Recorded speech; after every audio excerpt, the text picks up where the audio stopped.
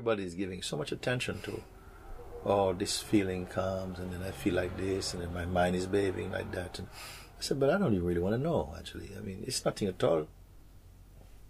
If you think it is something, then you are registering that it's something, and then you'll keep on talking like this. It's nothing at all. Depends what you want. If you want peace, or you want to sort of like have a good relationship with your mind. If you want a good relationship with your mind, then you have to get into some techniques, or you have to learn to love yourself. And I said, forget about, throw yourself away. I mean, what is a nuisance? You know, I'm not talking now to people in a kind of kindergarten spirituality. I'm talking about someone who is really, you know, you've done your term. You know, you've been an apprentice long enough, no? So it's time to really shed your skin. You want to shed your skin, or you want to just continue kind of growing a new skin, like a tarantula. You grow out of your skin, and then next thing you grow another one. So I just feel like this, you know, over the years of being and sitting and talking with people, I see that there are very few people who are really up for this. It's a crazy thing to say, even up for it, like we're going on some great journey. It's not.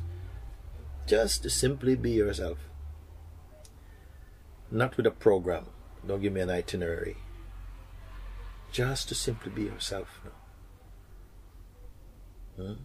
Because somehow we're holding on to so many things. You have so many things in the pocket. So keep emptying out your pockets. Empty out your pockets. And people empty out their pocket, and then when they're putting the pocket back in, they put something back in the pocket. It's like this. There's some people, very few, they empty the pocket, they rip the pocket out, and throw it out. Okay, I don't want to keep anything at all. But very few people can do this. In the life, I find, even among so-called spiritual seekers, they're a bunch of jokers. They're a bunch of jokers. Everybody is just, you know, on a trip. Just talk, and this thing happened, and this thing happened. They're such a joke. It's a joke. I don't want to disturb them in their joke. Let them go on and joke. For me, all I need is not to give so much time to that anymore. But Mooji, like, I'm serious. So what's holding me back?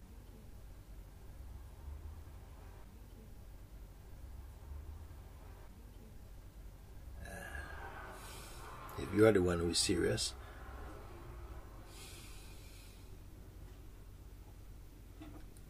then neither joke nor serious is holding you back. It is the truth. I say these things, but people are so clever, and then their mind goes into this kind of Advaita cleverness or something like that. But it's the truth, I tell you.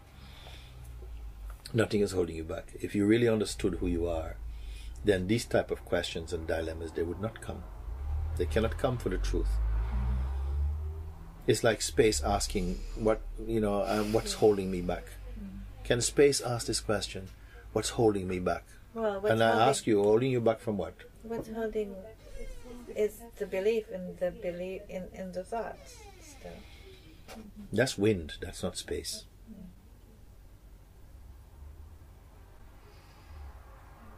That's the voice of the wind, not of space. And the belief somehow,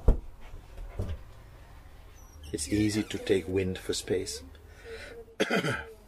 But when you dive a little deeper and you investigate a bit more, poignantly, you'll come to see the difference.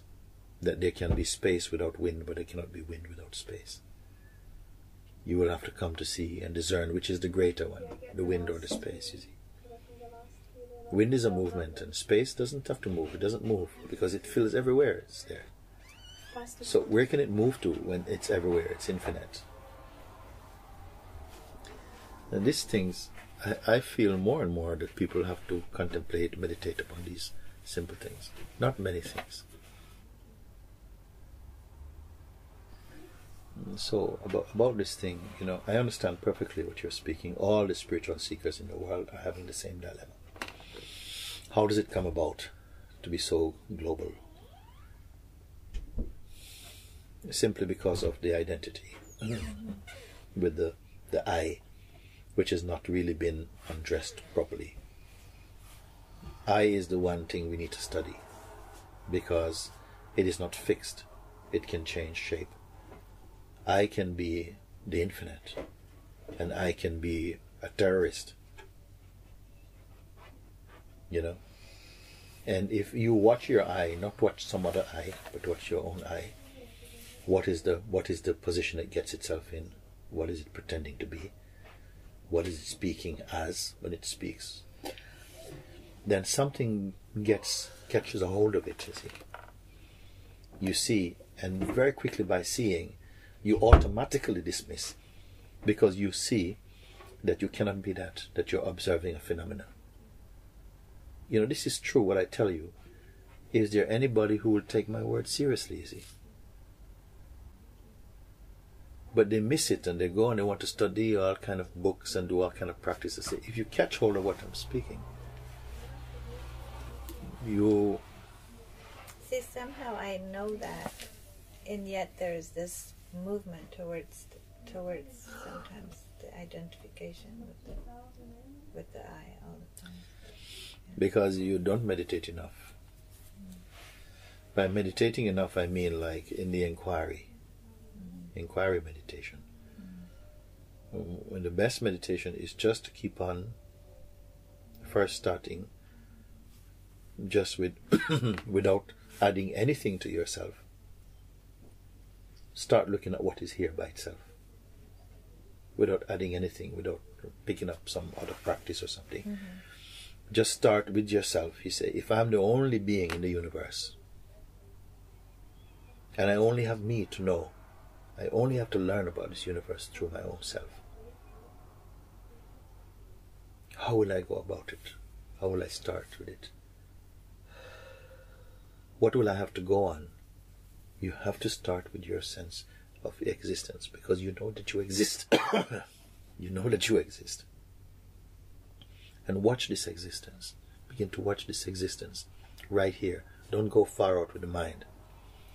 Start. What is it that helps you to know that you exist?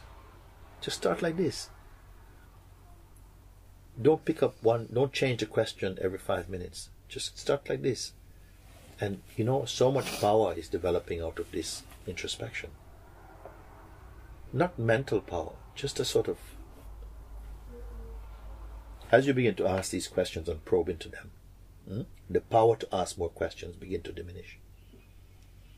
It's like it's being converted into spiritual power, force.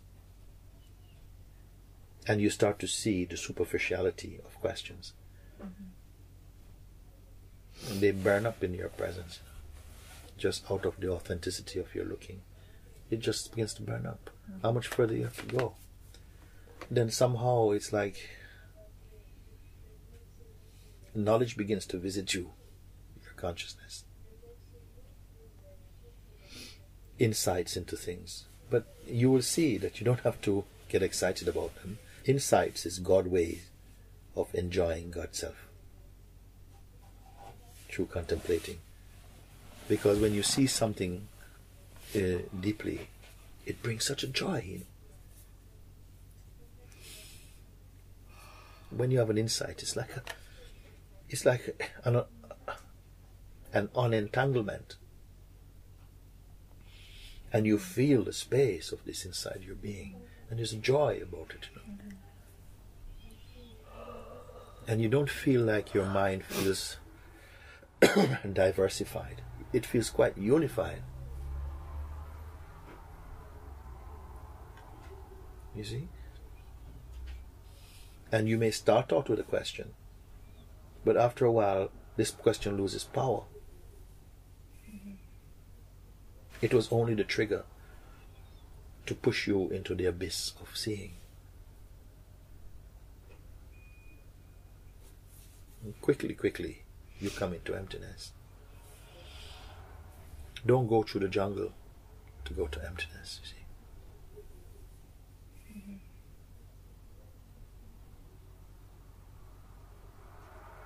Don't go to the jungle. Because why? You don't have to. The jungle's way is the mind. buying time through practice and projections. See, I learned somewhere along the way to just put more attention onto the body sensations and everything. Which brings you to what? Well, which mostly brings me to pain. And then the weakness of the pain. You cannot stop with pain because pain is not natural. It's not sentient. It's not the source. It's not a phenomenon. Pain is there because consciousness is there. The body is there. But pain is weakness also. You know, you're trying to find something. You know, the most important thing you're trying to find cannot be something that just appears and disappears. It has to be the thing that watches even the appearance and the disappearance. But nobody wants this. Because it's you. But I do. I want it. Then stop watching for things that come and go. If something comes and goes, let it come and go. It's natural for it to come and go. Yeah.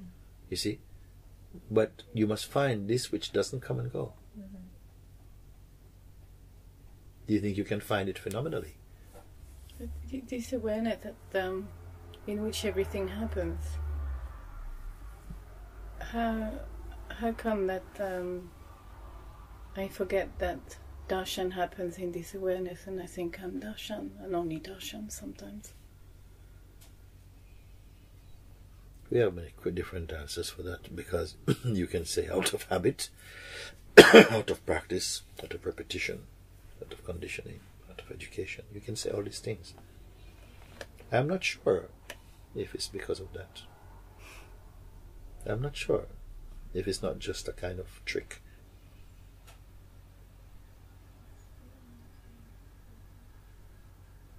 Because even this question, this statement you make, it's the mind. It's kind of also not true. Awareness is not complaining about these things. The awareness itself, which is what you are, you must come to see. You must come to experience and confirm that you are the awareness itself. You have to do this experientially. Because only when you have seen this, when you have seen this through the eyes of experience, then the rest can begin to diminish in power. Because if you don't confirm it as experience, there's always doubt. But I have, Mooji. Well, I mean, I've had moments. You being what? Well, the one moment was... No, you being what? Who had the moment? There was a knowing. There was just... Why is it was? Yeah, Why was? Why is it was? Knowing of what? Knowing that I am everything, and that... I don't think that this is the quality of awareness, to know that it is everything. This is still knowledge. Awareness doesn't have to know it is everything. It doesn't know anything to then say, I am everything. It's much more innocent than that. That's when you've picked up knowledge. Somebody tell you should be the same as everything. But in order to be the same as everything, you have to start being something. Then you can say, I'm the same as everything, because you become something. What were you before you become something? Are you not the awareness that watched the sense of something? This is a thing, And we have to somehow, we as the awareness, have the capacity to identify with our projections and the body and the vital force. It's something happened. And so our essential nature seems to get mixed with the projections and the conditioning and so on. It seems to. Because I've found it doesn't really get mixed. It can only appear to get mixed through the dreaming, through the Maya dream. It seems to get mixed through the belief that it is that. And then it gets converted from its purity into this sort of fragmentation and, confusion or something come like that.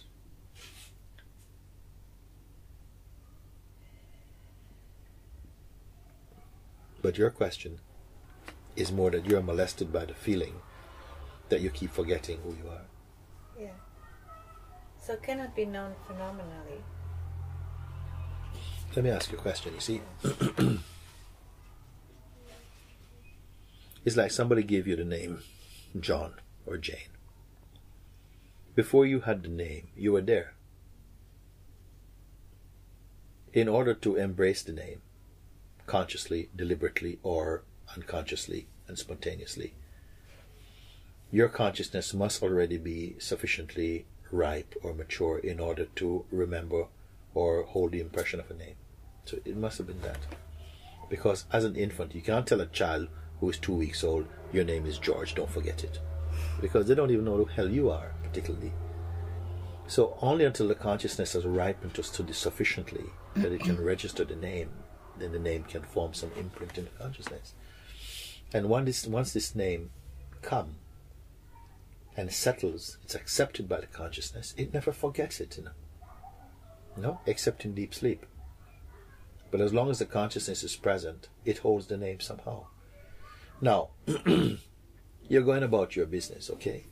Are you remembering your Atma? Okay, this is not the name your parents give you. Say you're Jane or something. You have to remember. And sometimes I forget I'm Jane. Sometimes I forget I'm Mooji. I wish I could always remember. Forget. You don't forget. What's the difference? Why don't you forget? Why don't you remember? Why don't you forget and think that you are, Susanna or something? Why does it happen? Because it's neutral. Because there's nothing invested. That's why, probably. You don't have the feeling that you can forget it or remember it. Yeah. So it's just there. Yeah. You see? But now you feel somebody told you, oh, you forgot yourself and, you must try and remember yourself. And then it becomes a struggle. It's like intention is born. I must remember myself. And the minute you think I must remember myself, then you find that I'm forgetting because these two, they got together. Remember the name. You don't have to remember the name. You don't. You have no doubt about the name. And this name is not even original to you. Somebody thought of it. Mm-hmm. You see? I really want you to hear this today, and I don't want you to ask me any other question apart from this question, because everything is in this magic key I'm showing you. You don't have to remember your name. You don't have to remember it. Now, I offer you a new name. You have to kind of remember it for a while. Because other people call you the old name, and you also are calling yourself the old name unconsciously and whatever it is. So you have to consciously remember the new name. And at a certain point, it becomes. It's like every now and again, a country changes its currency. Before here, we had pounds, shillings, and pence. Okay, Italy had lira. Spain had pesos. They all changed and became euro. In the beginning, everybody not sure how does this money work, and it's so crazy. We don't want this money and la la la la la la la. No, but gradually you become accustomed to it. How you become accustomed to it? Because each day you have to go and use this money. And each time you keep referring to the old money to find out the value of the new money. Because you had value with the whole money. You understood that.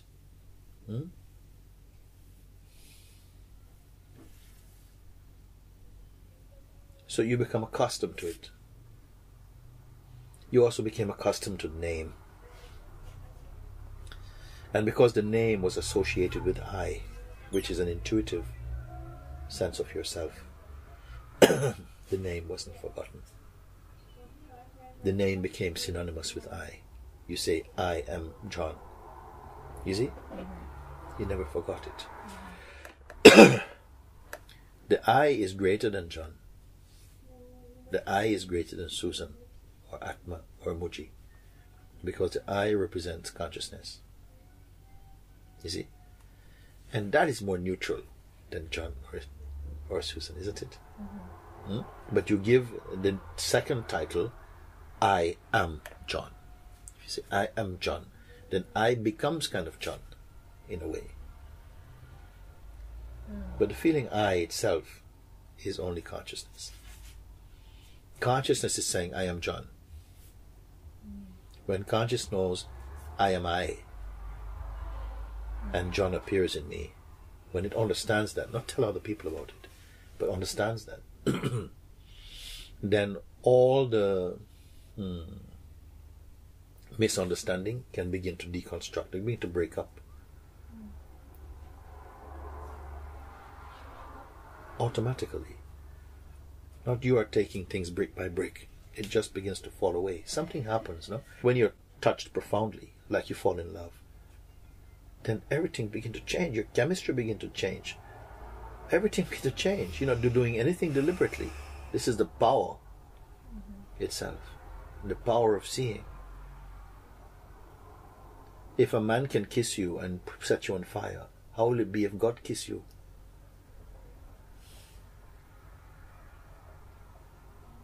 You see? Allow yourself to be kissed. Don't try and kiss yourself. I'm talking using your mind. Throw yourself into the fire of the opportunity. These are things I can tell you, but I cannot tell you how to do it. Because I have to speak to something which is ancient in you, primal inside you. Like when a baby is born, you bring it up to the nipple. You don't have to give it lessons how to suck a nipple. It's instinct in us. It's instinct in us to suck at the nipple of God. If you're asking how, because you use your mind too much, and then you have to, how do you do it? And then you have to turn something which is primal into a technique. You see? So really go through life not relying on the name, but only on the I. You must ask yourself, who is relying on upon I? Or on the name? You know, catch him right here. You know, don't make installments on this slaughter. You have to slaughter him here. Everything is here to finish it, you see. It finishes and it seems to start, then finish it again. Don't half finish it. Your looking is so powerful, it can finish it, you see. It cannot finish. The momentum may keep on going for a while, but each time you finish him, the momentum is weakened. It will come again, and a fresh confidence will be there to deal with it gradually. Just like it came gradually, it sometimes goes gradually. You see? Sometimes an instant of seeing is so powerful that the ghost is blown for a very long time, but gradually coming back in and constantly being swept and, you know, destroyed through the intelligence and through seeing. You see? And this is what's happening with you. It's happening to all of us now. You're seeing, and something is losing its vital force. The arrogance is losing its vital force. The ignorance is losing its support. And so increasingly peace is left with you. You see? I'm finding that nothing holds us. You know?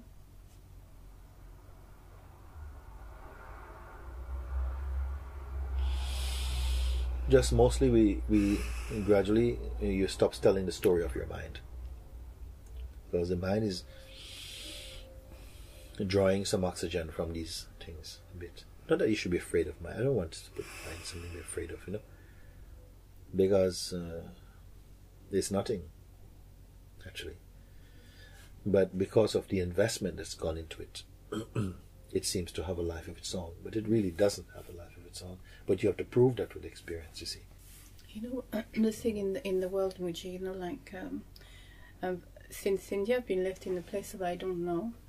You know, like I talk about something and I say, and then I realize it doesn't hold me. Like it's like I don't know. You know, there's nothing I know for sure.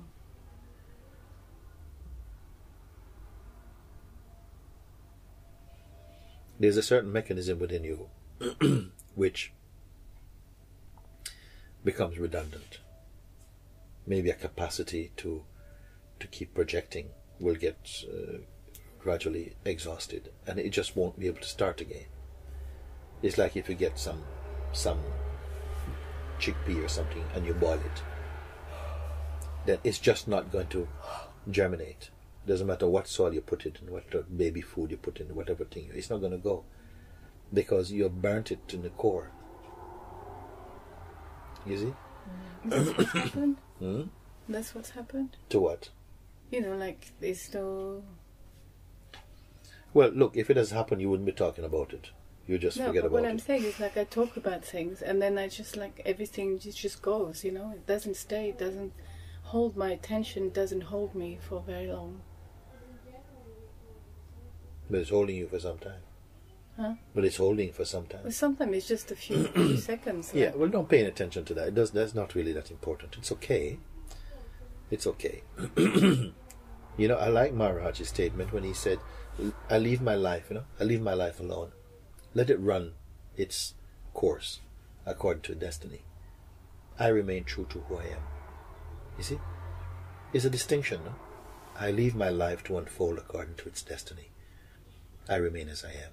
It's very much in this statement a difference, isn't it? It's almost as though your terrestrial life is going by it's like a story. It belongs to the world. It's doing its thing. But independent of that is the consciousness that you are, in whose presence the story of you seems to play out. But it's not particularly involved in that story. If the consciousness involves itself in the story, then it combines itself with the story and then becomes that story. You have to be so, it's like what you are is so great.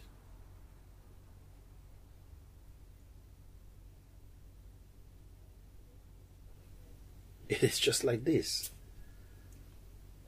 Because you have to be able to recognize this kind of life, this kind of projection, like on a screen, a life that's going. It's not quite just like on a screen because you feel it in your blood. Yeah. No? So it's not like it's just out there. But you see things happening. Your senses are functioning in this body. But this body and the senses are on the screen somehow of the consciousness. And this screen is invisible. It's like space. Every movement is happening on the screen, but the screen is invisible. The screen is like space.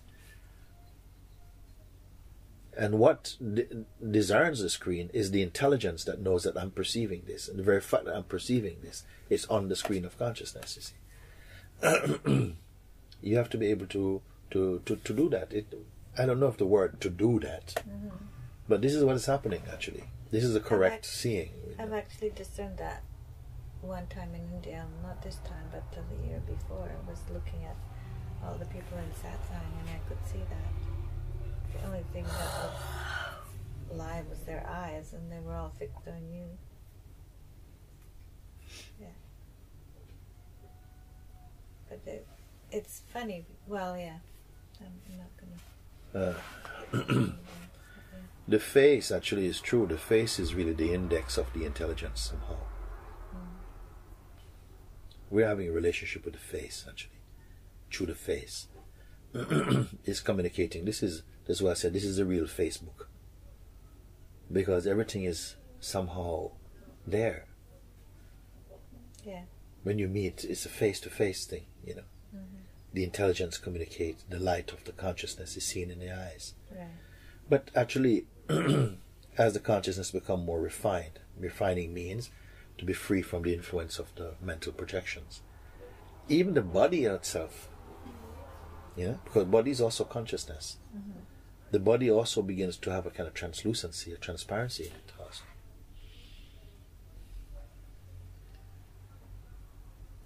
But you have to somehow, I don't know how to put this, because even as we talk, we can use this present talk as an example. It's going on by itself. Yeah. It's going on by itself. Interacting is going on. It's guided by a deeper intelligence. In fact, this guidance is actually coming out of emptiness. Emptiness is the background of all of it. It's the core ground of all of it. Somehow, this is what is the. Do you think, Mooji, I need to just really take time by myself somewhere for an extended period of time? Would that be good for me? You, my dear, don't even exist. Yeah. Well, okay. Well, just... You hear it. Yeah. That which is talking about, what I need to do, it doesn't exist. This is coming from your mind. You, the self, are here, You the self are here. Okay. You the self is here. Is the self that I perceive. You know? And when the self speaks with itself, it can relax, you know, it can enjoy itself. When it begins to speak in terms of like the mind, like what do I need to do and stuff, as what you need to do, you don't exist. When you talk, who are you? Where the hell you come from? You know, you don't exist. This one doesn't exist. It is because there is still some faith and some trust in this notion of yourself that keeps on, you know, perpetuating. Wanting to do something. Yeah, suspending, postponing, trying to something. And this is just, you know, in a sense, it has been very wearisome for you. It sucked all your vital force. It's draining. It's like a vampire energy. This thought. In your case, and this is the grace of it, in fact. Because at a certain point, you're not going to be able to stand it at all. Yeah?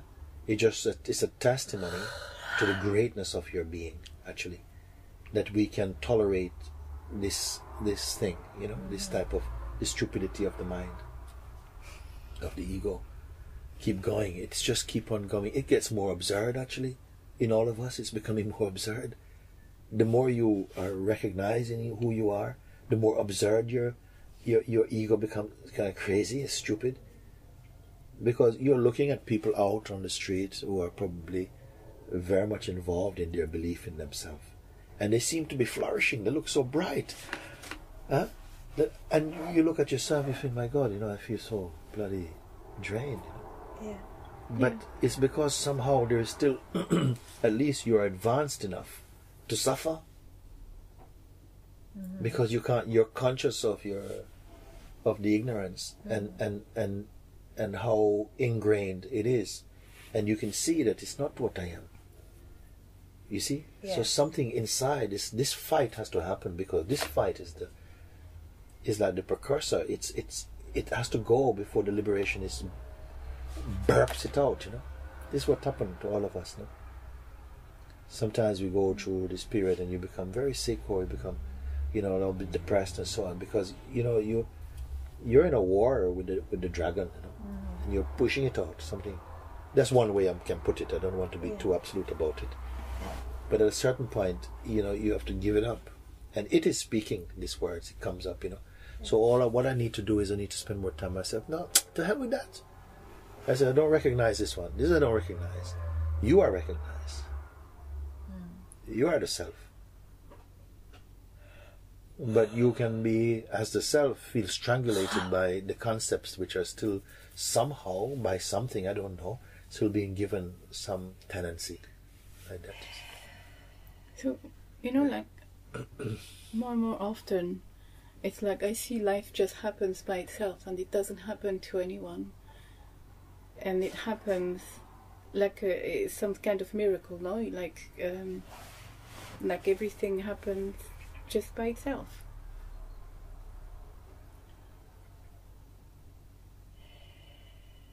And then at times I get involved with what's happening. But there are times it's clear that it just happens in me, in this emptiness.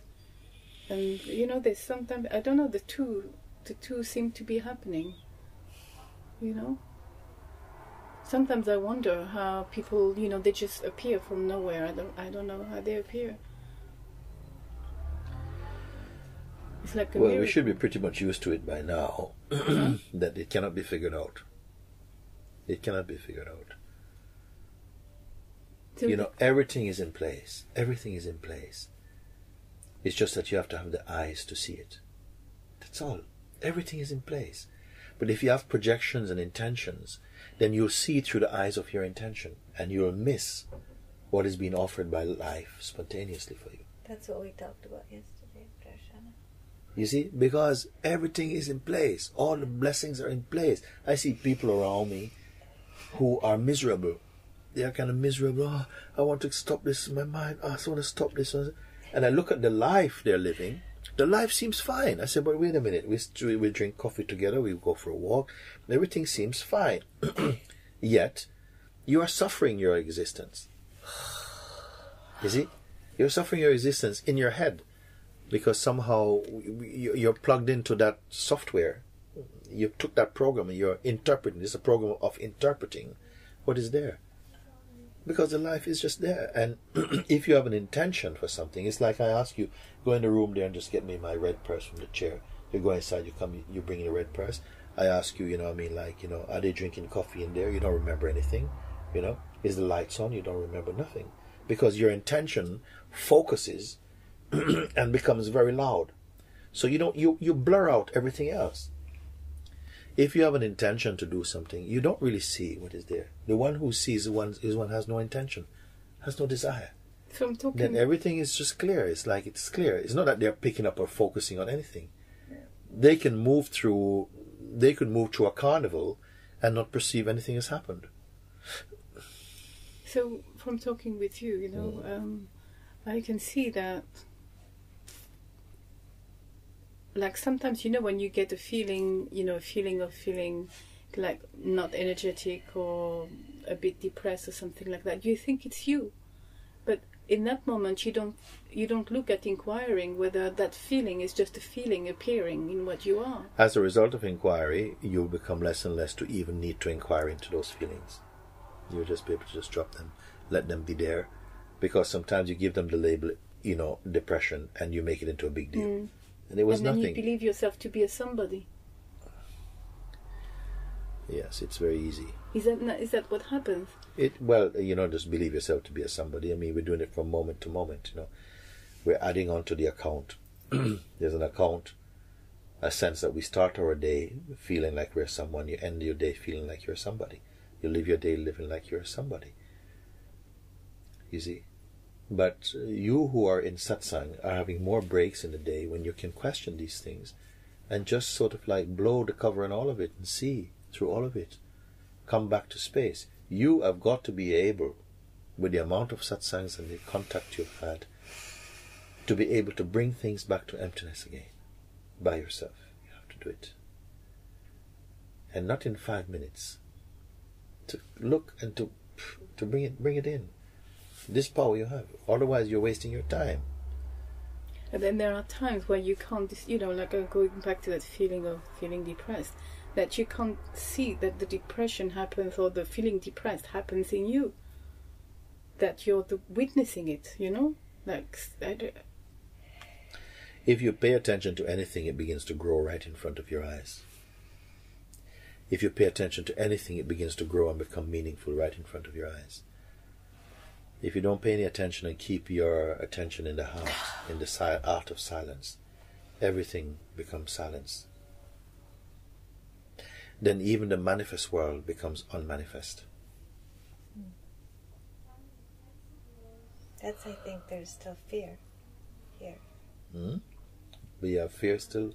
Well, fear of what can be here when there's nothing and manifest. Yes. You see, this fear can only come from the mind. Yeah. Because as soon as you realize who you are, when you bring your attention back, your inquiry back onto yourself, and come back, reduce yourself to nothing through the seeing again, and experience the nothing of nothing, then you will see this idea, I wonder what will happen if everything dissolves, then there is fear. That's only speculation. That's not experience. Yeah, I see that. Inquiry puts you in the experience of that. And when you're in the experience, I've not heard anybody complain, oh my God, there's nothing here. Oh my God, there's nothing here. I don't see anybody running around like headless chickens in that state. I have found that everyone is completely happy. Because it's not what the mind is offering. It's not what the mind is projecting. It is something completely, entirely missed by the conditioned mind. The excellence of the self. The purity of the self. You see? So you have to each time baptize your mind into the understanding over and over again, so that you don't leave any corner unswept. Don't let the dust build up. And this dust is, what's going to happen if I don't have control? What's going to happen if, if I lose my power and I lose my mind? How am I going to cope? This is dust. This is not truth. The truth is, you don't need to know what's going to happen. Nothing is happening, actually. What's going to happen smacks completely of the mind. You don't need to know what's going to happen. This is an obsession of the deluded consciousness. Because when you're here in your original state, you are completely abandoned of any of these ideas. Like a child is not thinking about, I wonder if my insurance is going to be expensive by the time I get... You are life. You're not living life. When you're living life, you have a lot of problem. When you are life, you have no problem. This is the difference. When one sees, you see, but I am life. This is not me and my life. This is just the added excesses of the mind. You are life. You are life. And I see that, Mooji. I see how life adjusts itself to exactly what needs to then be in those situations. It is just this the only thing that is smart enough, not the personal mind or intellect. Yeah. Even smart is a playful way of saying it. It is completely perfect. Yeah. Everything is. Let's not even go there with our human mind. Let's not be even arrogant enough to even think that we can work that out. Because it's like magic to the mind. It looks like magic sometimes. It is magical. Yeah. It is magical to the mind. It's true.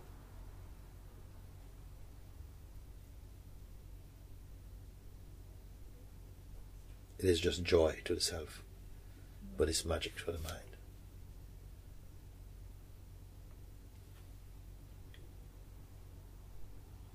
All the satsang can do is to scrape you out, to scrape out all that stuff. Cholesterol. Scrape out the cholesterol out of the artery of the being. Yeah. Let the thing flow again. This is what the doctor told me. You have to get rid of your cholesterol. I said, well, my cholesterol is less dangerous than yours.